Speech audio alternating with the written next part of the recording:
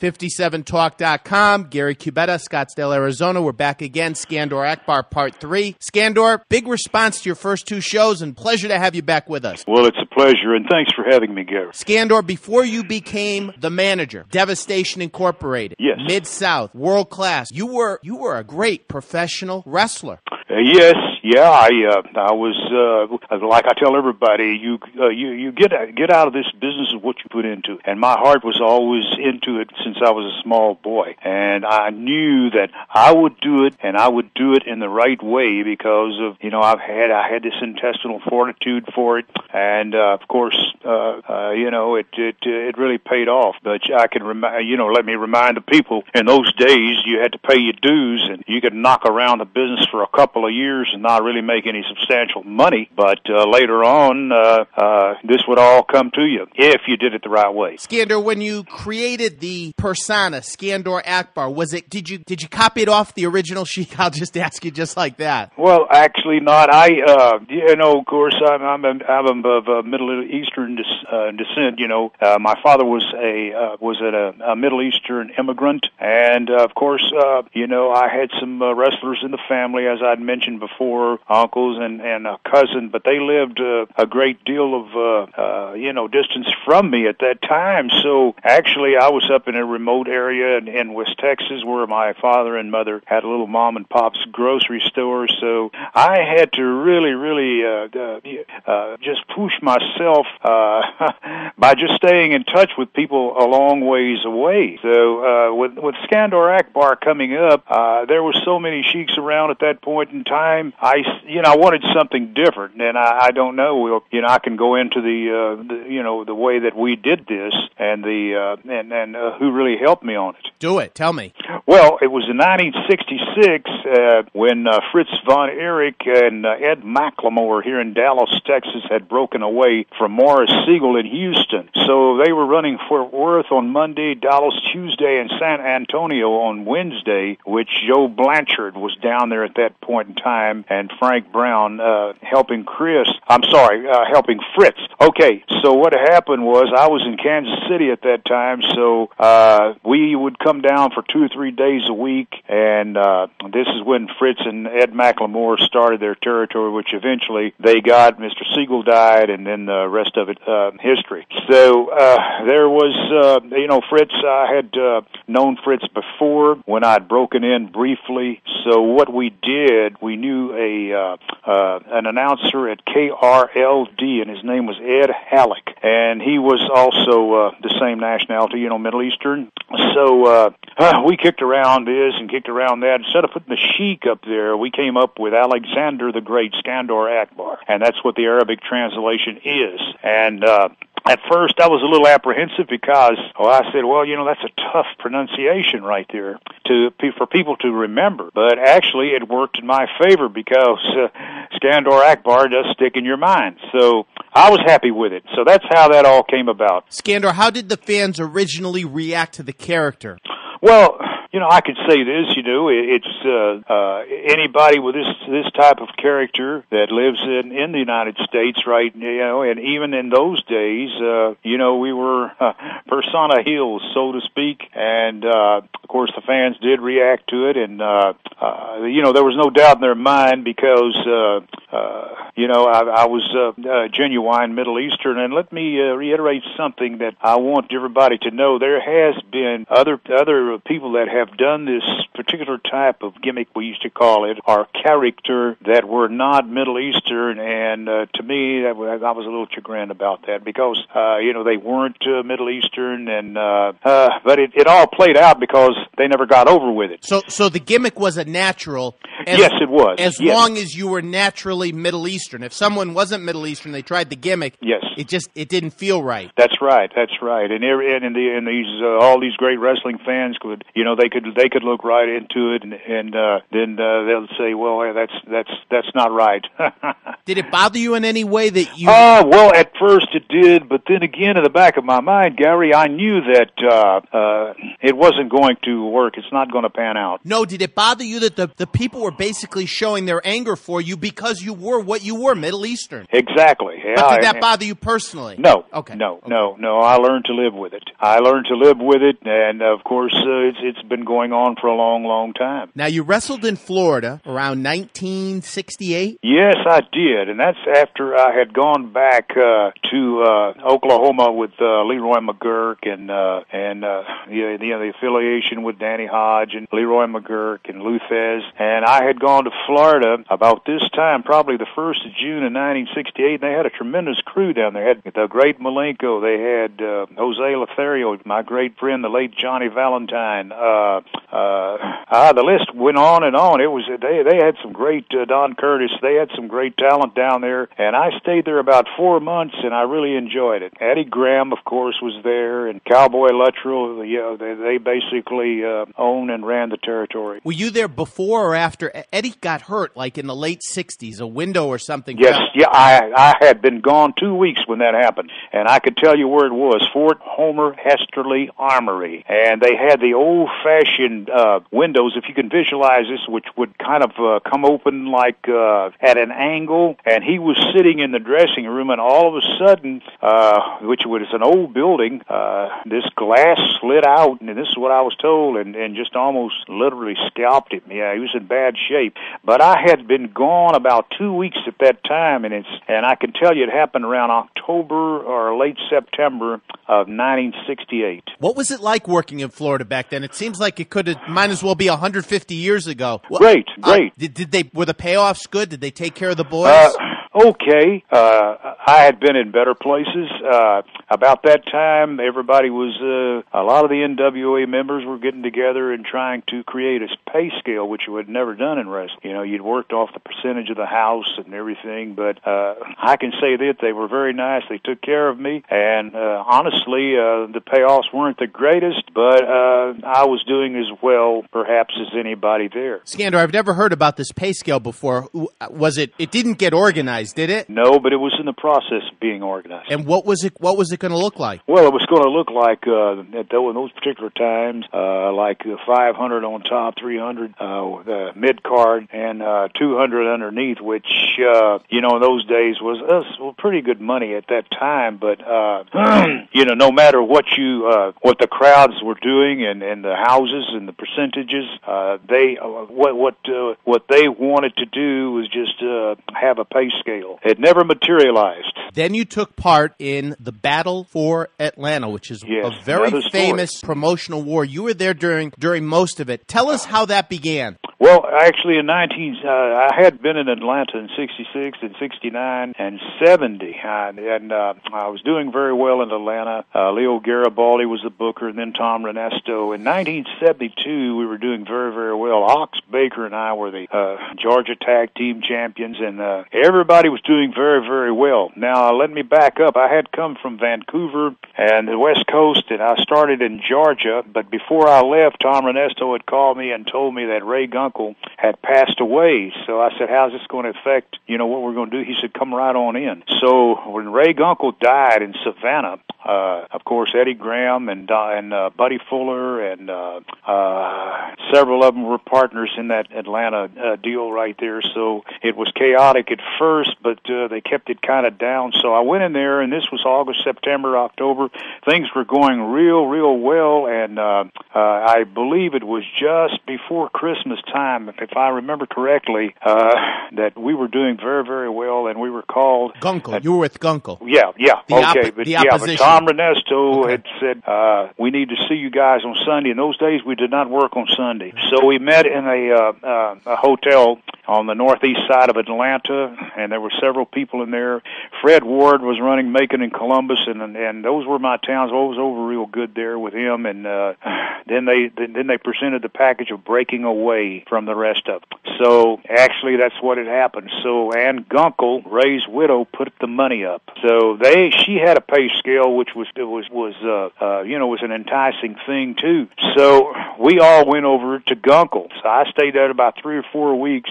Then I had personal problems. I was married here at the time. My wife had became ill. I had to come back to Texas for a short time, and then I had a chance to go to another territory, so I didn't return, but I did go with Ann Gunkel. A lot of us did. The mainstays like Bob Armstrong and Bill Dromo at that time, they went with the other people, but they had pledged it with Gunkel. But Tom Renesto and my friend Jody Hamilton and, the Assassins, they all stayed with Gunkel. And they did quite well for a while. As a matter of fact, they ran for a year, 2 years. Did anyone hold it against you that you had originally sided with Gunkel? I'll tell you what, a lot of the promoters had called.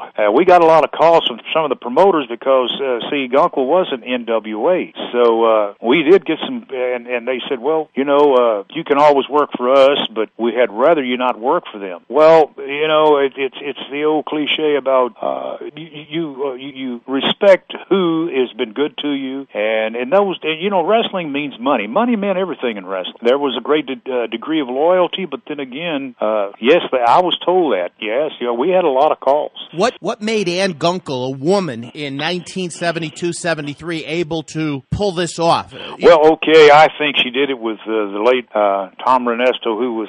I learned so much from Tom about the working aspects of the ring. He and Joe. I think during the time that Gunkel was in, some of his partners had resented Ray Gunkel because I think he had controlling interest. So there was a lot of animosity for years preceding this, and this is what I was told, that Ann Gunkel, she did not like Buddy Fuller. She didn't like Eddie Graham, which Eddie was in on that too. So this was it was an ample opportunity for her to break away, and I think with Tom's guidance, Tom, of course, was the booker.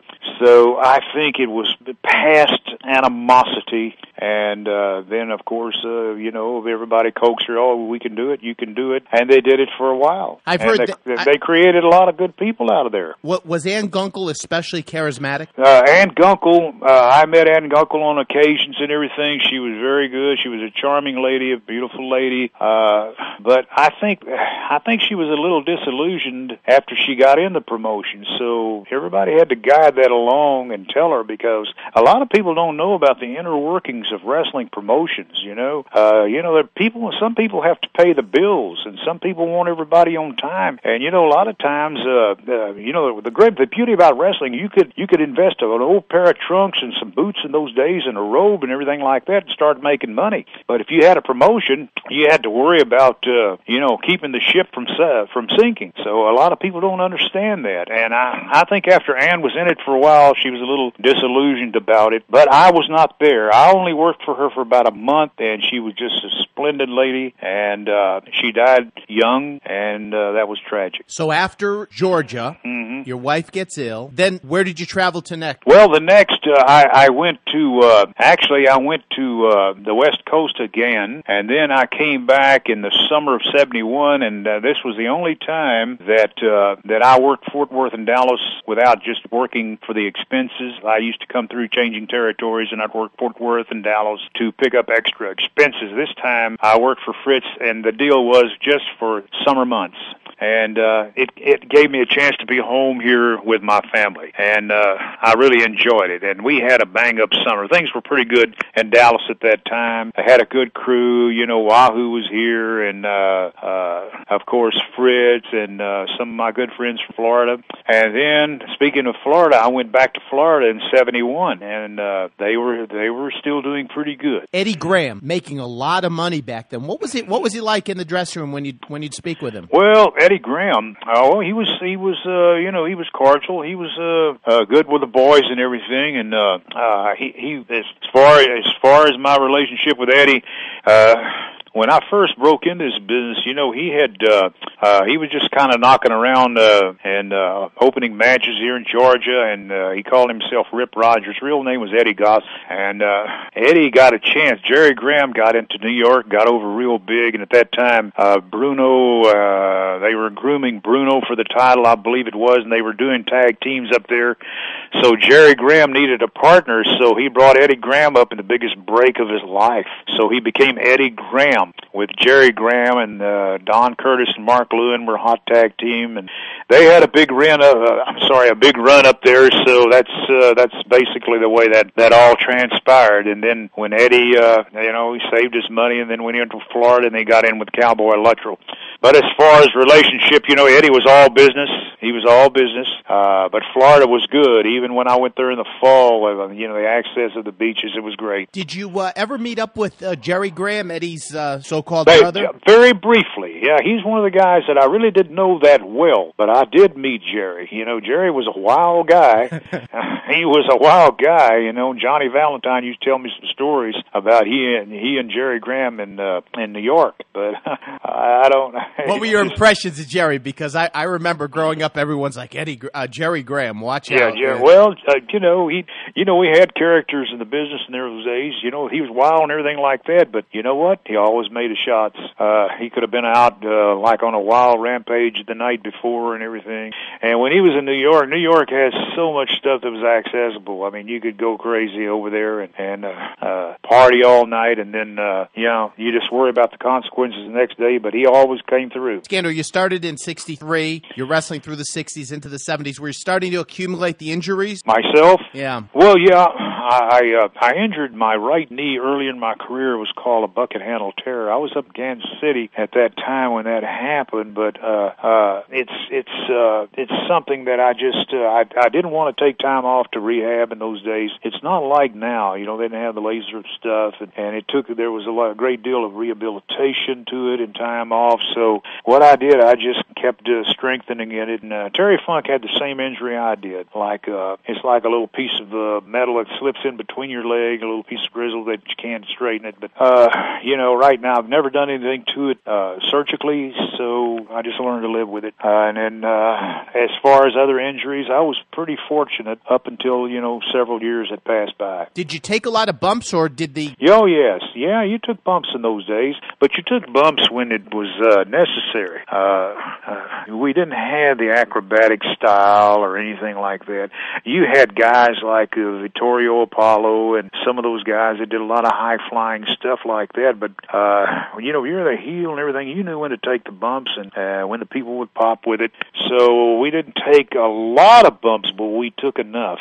And I'd like to add this too. I've worked with flu, I've worked with injuries, and we just kept going. And I think that breed is gone. And not saying anything about the modern guy. There's some kids up there that I admire and around the country and everything. I helped start some of them, but I don't blame them now. If they get a little hangnail or a sore toe or something like that, then they don't want to work. But we did. Skandor, you say that, and I'm sure it's probably true. But at the same time, the guys today will take bumps that your era never dreamed of. How do you tie those two together? Why are they willing to take the crazy bump, but they're not willing to work if they have the hangnail? I don't know. I really don't know. I do know sometimes what's bred into them now is the more active they are in the ring, they don't want the people to say it's a dull match or anything like that. But actually, that's not really the way it works, because the crowd psychology is what we did in those days. But we did it right, and you could take one bump when it means something in opposition to 10 that doesn't mean anything. If you go out there and you see a guy give a guy 15 clotheslines, and when I started the business, logic and reasoning, they all told me, logically, you got a guy 14 clotheslines during the match, how could any human go on? It's like, and all these power bombs and stuff like that, my goodness, the pile driver in my days was an illegal move. We did angles off of it and everything like that. But, it's changed the fact that they think that, I guess, what it is, what it's all about is, the acrobatic style and what have you. But, I don't live in their houses anymore up there, but I say up there, but around the country. And a lot of these independents, I try to kind of tone it down. And you know what? There's never anybody that says boring when I'm around these matches. When did the boring chant come into effect? I think it came into effect in New York, around that East Coast for a while, and of course it kind of grew around the country. So I don't remember it in the 70s. I think it was sometime in the 80s. I believe it was in the 80s because I don't remember it in the 70s. And I think once people started chanting boring, boring, boring. I remember Harley Race came up when Vince had expanded nationally, and the fans were chanting boring. And I don't think the game was ever the same after that, because then as a wrestler in the ring, if you heard fans chanting boring, how would you feel about that? How I felt about it and how I taught people and what my advice was to them: grab a hole and sit down with it. You know what? That sounds crazy, but it works a lot of time, because the one thing, Gary, that we never did, and this was going way back to some great people that I was fortunate enough to help me, they said never let the people dictate to you. Never. So we did stuff that was off the wall, and people would try. They thought they knew what we were going to do, and we'd double-cross them a lot of times. And that's how we kept going. That's an interesting concept, because the fans start chanting boring. Normally you would think, well, you better pick up the pace of the match, and you're saying you'd actually slow down the pace of the match. Yes, I did. Yes, indeed. Sure did. And it worked. Eventually, it didn't work all, instantly, but it was something that a lot of guys started doing. So we never let anybody, any people. In my era, we did all the psychology, we did all the dictating and everything like that. Skandor, you threw the fire as the original Sheik did. Can you tell us how that exactly worked? Well, or no? Well, the real way to do it, there was a chemical that you had to compound, and you had to keep it dry, and once you pinched it, the big orange flame came, and then of course they had the magic paper and stuff. Like a lot of guys did that. Now when I ran out of the chemical, sometimes you had to go to that, but when I threw the fire, I would make sure that it wasn't overdone. A lot of people would say they wanted to be, a lot of people would they'd wanted to see it every day, but not me. And I'd only do it in an angle or something, and to make sure the guy didn't come back and wrestle in that particular town for about a couple of 3 weeks to a month. So when I did it, and I did it sparingly, but people really remember it. Was there a danger to it? There could have been with a chemical, but when you mastered this thing about what to do and how far away from your opponent, so that it worked out okay. See, back then, if you used the fire sparingly and you threw it, it would really set up a tremendous heat and angle that could last for months. Oh yeah, yes, indeed. And they still identify me with this. A lot of people. I still go to some of these places and everything like that, and they talk about the fire. I remember you. I lived in the East Coast in the 70s, and I remember you coming into at the time, Worldwide Wrestling Federation. How did you get hooked up with Vince Sr.? Well, I was I had come back from Australia in '75, and I went to Georgia. Tom was after that the thing with Gunkel, and she had folded. But I went back to Georgia because I was looking other places. So it was kind of a jump off place for me, and somebody had told him, and so I called him. He called me, and so we got. And I knew Arnold Skolin, and so that's how that came by, And I was going to get a shot with Bruno with it. Exactly what had happened on that deal. Stan Hansen had come in with me, my Stan and Frank Goodish, Brody. But Stan got his first shot with Bruno, and there was a deal where he lost his. They did that scoop slam, and Bruno hurt his shoulder legitimately. He really hurt his shoulder. So Mr. McMahon told me, he said, we got to follow up with this angle, and he said, but so he put me in main events with Putski, Ivan Putski, Joe Bednarski, who was over in these Connecticut towns, and I never regretted it. I made great money, as much as I would if I'd had a shot with him. At the time, you were part of Blassie's Army, which had Stan Hansen, Louis Cyr, Crusher Blackwell, and yourself. It was a little bit. It was like a modernization of professional wrestling. The first organization within an organization. Yeah, that's true. That's true. Yeah, it was a powerful situation there, and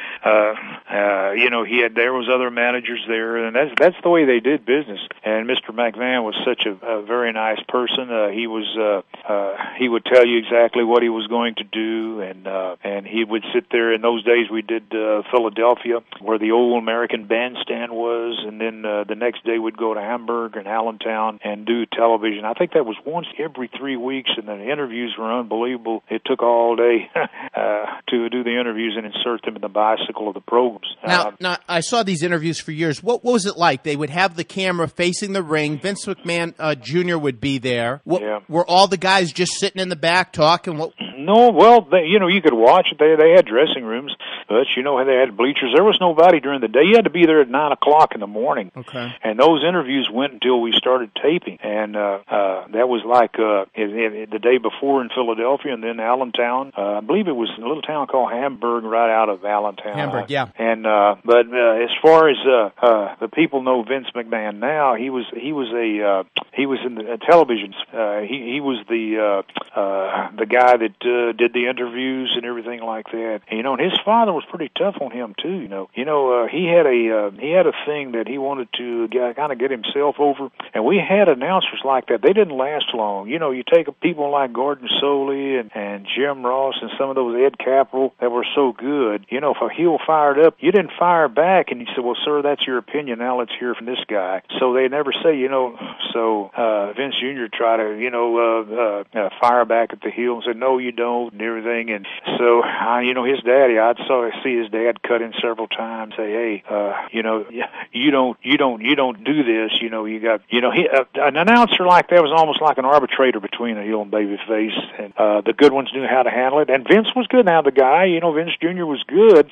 when they'd settle him down. So there were actually interviews that got left on the cutting room floor because Vince Sr. would come in and stop. Yeah. Oh, yeah. And you didn't know that he was observing all that, but you found out about it. Where would he sit while these interviews were taking place? Well, he would sit back in the monitor in the dressing room. And you'd see him run right out and stop.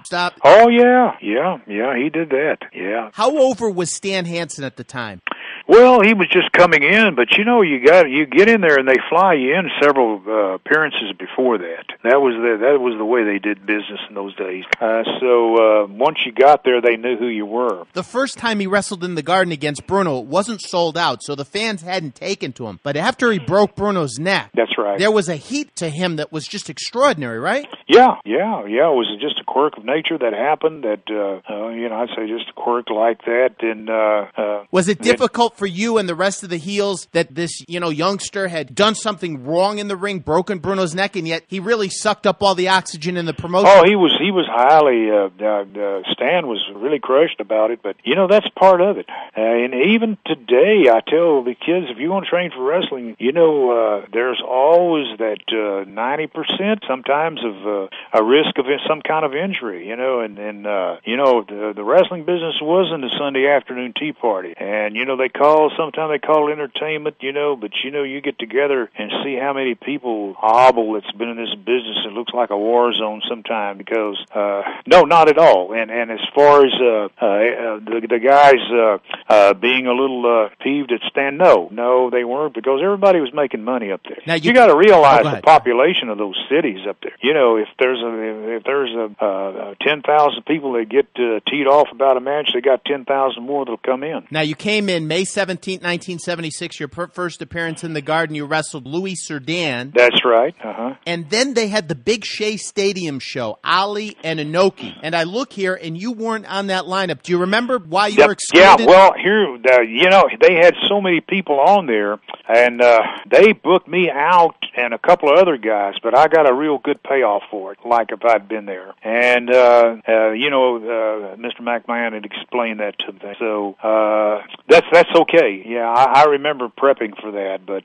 we didn't. I wasn't on. You didn't really get the feature opportunities in the Garden, but I remember you had a lot of main events in the other towns. Yes. Yeah. Mm-hmm. Oh yeah, yeah. Well, I think that at that particular time they were just full of heels that had come in, and like I say, the incident with Stan and everything, it kind of changed the complex a little bit. But I have no regrets. I did very, very well, and Mr. McMahon was such a nice person. Was Bruiser Brody in when you were in? Yeah, he came in behind Stan and I. Now, Bruiser at the time, Frank Goodish, was another. He was green. He was just new to the business, but he got over quickly. Yeah. How was he behind the scenes in the locker room at the time? He was okay. I knew Frank from before, and even before he got started, yeah, he was okay. In those days, he didn't say a lot. He didn't say a great deal, and as the years progressed, that changed. So, but he was in the dress. He was happy to be there, eating his can of tuna. The Executioners were there at the time. Do you remember them? Chuck O'Connor and yeah. Well, they created that team, over there, and that was Walter Kowalski and Chuck O'Connor, and they wanted to create this heel team, and which they did, and Joe Scarpa and the other guy, White Wolf, Billy White Wolf. Yeah, they were. It was designed for them to have a run with those guys.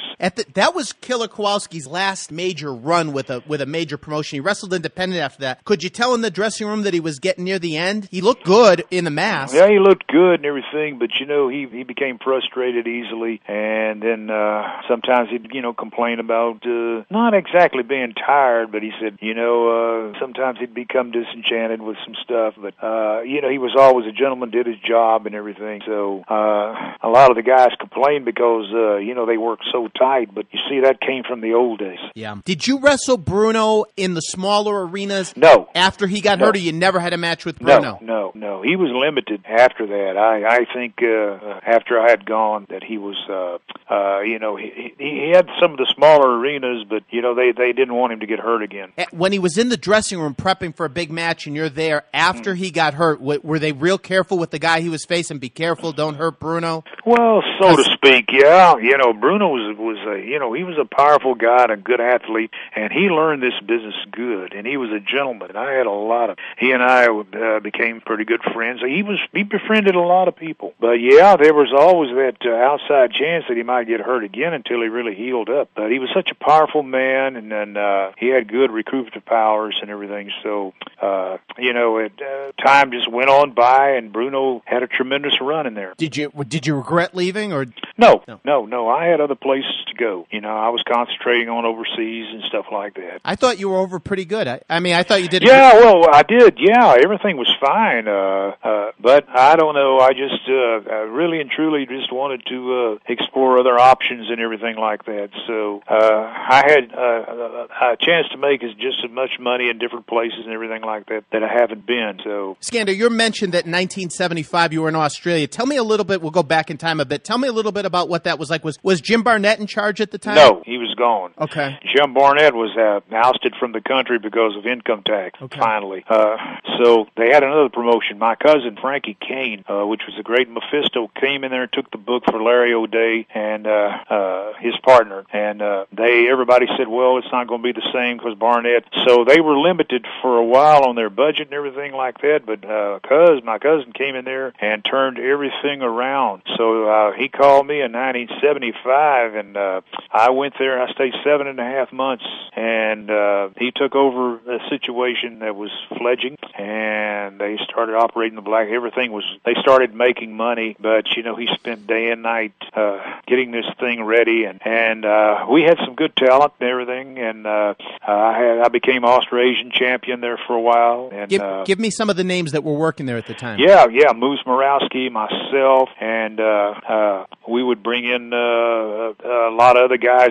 There were so many guys around. Mario Milano he did real well, and he still lives in Australia to this day, and he was over real good. Fans probably won't remember it because Mario worked along. I think he worked in New York York at one time too before he went over there. But there was guys from New Zealand, and really and truly, there were so many guys that were over there that people never heard of and everything like that. We didn't have to do that. We just, we had a handful of us guys and everything, and they said it'd never do it, but Barnett, we did just as much business as they did. I've never been in Australia, so it's a little bit difficult for me to picture. Did they have like major towns or? Yes, they did. We lived in Sydney, Melbourne, Adelaide, Perth, Brisbane. They were the large cities, and we did them all. Did you work 7 days a week, 6 days? No. 5 days? No, they had 5-6 days a week. Was it a tough schedule? Well, we flew just about everywhere. They had TAA, Trans-Australian Airlines. We flew most of the times there, and then we once in a while we drove to Canberra, the capital.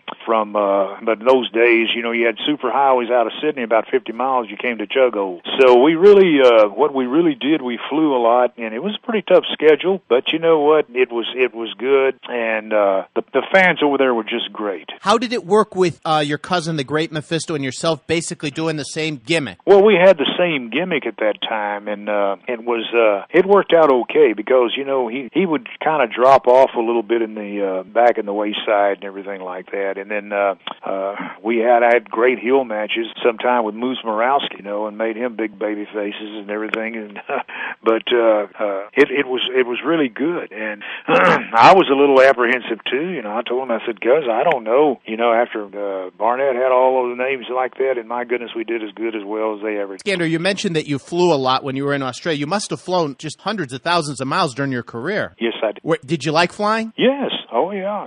I didn't really mind it until, back, fast forward the clock to the 80s and 90s when all this was going on, and with the World Class and then the UWF and then Mid-South, and really and truly then I started kind of burning out on it. And I still have a lot of memories. I've flown to some of these signees here in recent years and everything like that. But did you have any close calls in the early days, or what seemed like close calls? Oh, kinda. We were on Southwest Airlines going from New Orleans to Houston, and one man gang and I were sitting there, and it was such a turbulent flight. This one lady threw up and thought we were going to crash and everything, but I don't know. They just kept on going. Sounds like me. It reminds me of a story in Florida in 1968. Lester Welch had a plane, and so some of the big guys like myself, like Johnny Valentine, Tank Morgan, myself, we went on that small plane one time, and then I let Eddie Graham would fly through those clouds, and Lester Welch would. So they said, in those days we ran San Juan, that's before Carlos, and we ran Nassau and Freeport out of the Florida office. That's 1968. And so the bigger guys started flying commercial. And I remember Joe Scarpa, who later became Strongbow up there, he was so terrified of flying, that he wouldn't even drink. He couldn't drink water without throwing up.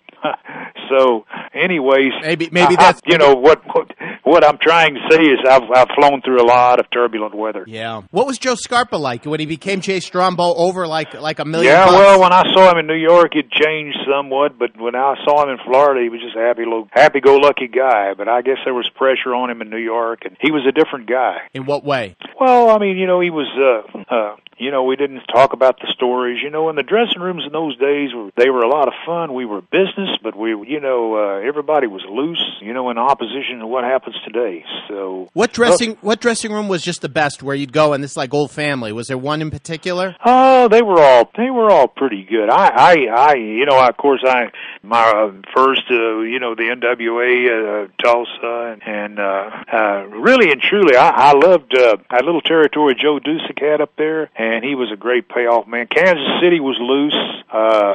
You had a lot of fun in those territories. Atlanta was good, and those were, some, just to mention a few. Looking at your entire career, was there ever a dressing room where you just the energy was terrible? Was terrible? You just, oh man, this is not good. No. NWA Crockett. NWA Crockett. I'd met Mr. Crockett and everything, and I had a lot of chances to go in there. I never really worked for him, but after they bought out UWF with Bill when they purchased that, it was kind of funny there at that time. I say funny, it was a little everybody was on edge, and I hadn't experienced that. That was my first experience. Everybody was on edge because they wanted to make this thing go and put the East Coast out of business and everything like that. So that that was one I didn't really particularly enjoy. I think some people have told me that Crockett at the time was trying too hard, that the cards were too stacked. Could have been, Yeah. but they spent a lot of extra money, which they shouldn't have. But did you know at the time did you think to yourself, man, that they're just throwing money away? Or in retrospect? More or less. A lot of people felt that way. But it was not a comfortable dressing room, I can tell you that right now. Of course, they had little cliques in there. I mean, I don't say cliques, but, Dusty, he's a good friend of mine. They were all good, but everybody from the top on down they were kind of, it was like an apprehensive deal there. It was like, nobody's happy. Nobody's happy. You must have been missing the classic days of world class. Oh, yes. Thinking, oh, man, I wish it was 1982 again. Yes, that's true, sir. Yeah, I sure was, Gary. Okay, Skandor. Skandor, it's been a pleasure. Our third show. These shows have been very well received. I want you to know the wrestling fans have not forgotten Skandor Akbar. Well, I appreciate that, Gary, and let me say this to all the fans. Thank you, and also you keep listening to Gary because he's the greatest, and everything I can do to help you, Gary, I certainly will. And I'm in contact with some people, and who knows, we'll go from here. See what happens, Skandor. We'd love to talk to some of you. We know you have many friends in the business. Yes, I do. Thank you so much. Have a great day. Yes, Gary, and same to you and all the great fans. Thank you. Take care. Bye-bye.